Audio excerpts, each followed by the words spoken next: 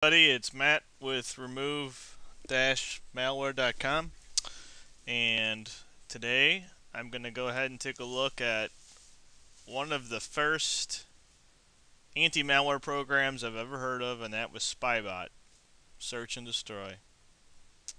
Um, I think I was reading a magazine like 6 years ago, and they were talking about what spyware was and what malware was, and I don't even think the word malware was out yet. Actually, they were just talking about adware. That's what it was. Yeah, and they mentioned Spybot, and I went home and downloaded Spybot later that day and just kind of tried it out. And that was version. I don't even know if it was up to 1 yet.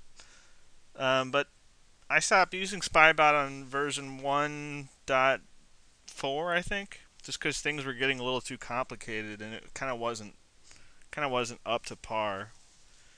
But we're gonna go ahead and take a look at version 1.6. It's a 14 meg download. It is not the latest version. They have a beta out, but unfortunately, the beta doesn't run on this box. It just kind of hangs. So we'll give them a chance to work that out. Um, I was also given some suggestions to use a program called Autoruns. It basically shows you exactly what's running on your computer, everything process-wise, and I think DLL-wise, registry-wise as well. So we're gonna do a before snapshot and an after snapshot, and that way we'll be able to see what Spybot has gotten rid of exactly. So no more guessing really. So this is the first time I've ever done an auto runs comparison. So we'll just give it a shot and see how it works. Anyway, for people who are new, this PC has over 1,000 pieces of malware on it. I just updated some of it yesterday. Um, And what we're going to go ahead and do is see if we can clean off this stuff with Spybot. How much we can clean off. There's very little out there that will actually clean off everything. So I'm going to go ahead and install Spybot now.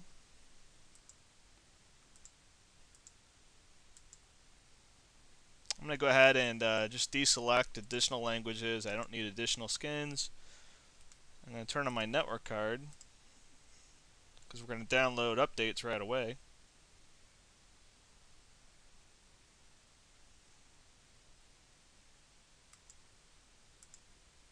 We're going to install something called T-Timer, and I have no idea why they call it T-Timer. But it's just a real-time protection. Back when I was using it, it was like real-time registry protection. I think they might have real-time process protection now, which is awesome for a free application. So Spybot downloads its update very, very, very quickly here. It's just a 3 meg download for the updated includes. That's what they call them.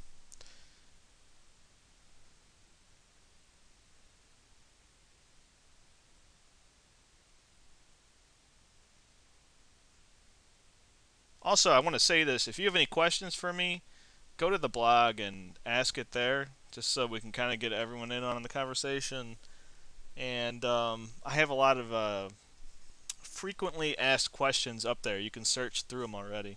Your answer might already be there. So, Spybot wants to restart. I'll go ahead and do things by the book here. I'll go ahead and restart, and I'll pause the video. Be right back. All right, the PC is rebooted, and the Spybot search and destroy real-time protection is starting to find these pieces of malware that are running.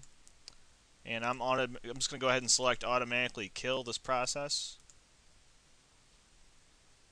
And it is able to kill some of these processes. That's pretty neat. Um, I'm used to like I said, the old version where it was just registry changes, and that was pretty much it. So I'm going to go ahead and load Spybot search and destroy. It says we have located 397 temporary files. Scan speed will increase if you allow us to clean this folder. Be my guest.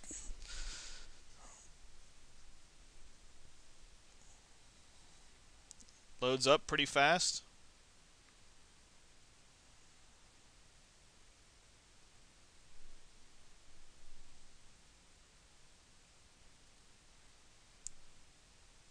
Real time's popping up a little bit more here.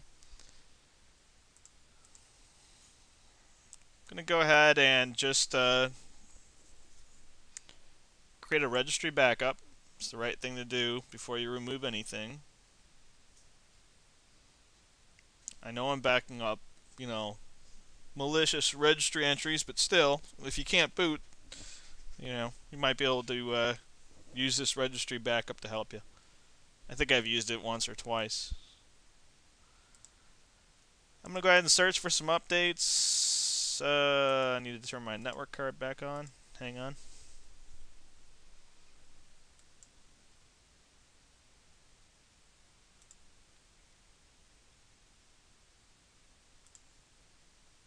And they have many, many update servers you can choose from.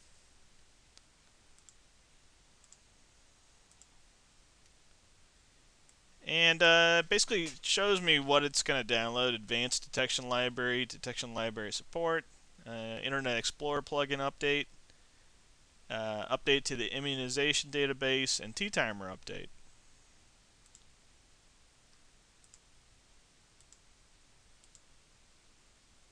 So there we go. Downloads very quickly.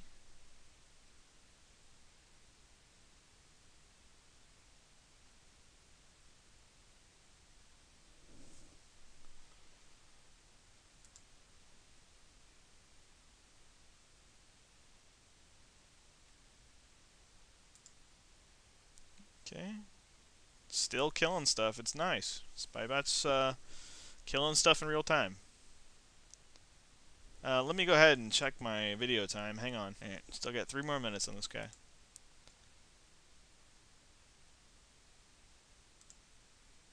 Alright, we'll exit out of there. And Spybot should load the main interface now.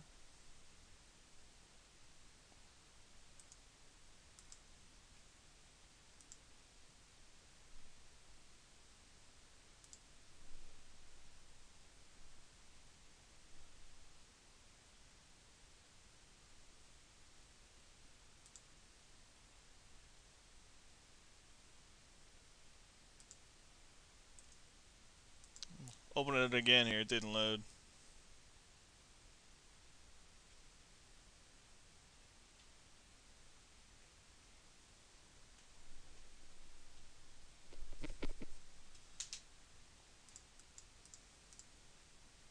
Alright, so there's the interface. It's up nice and good. I'm going to go ahead and start video 2, and we'll kind of go over the interface real quick, even though I'm sure almost everyone knows it. But what the hell.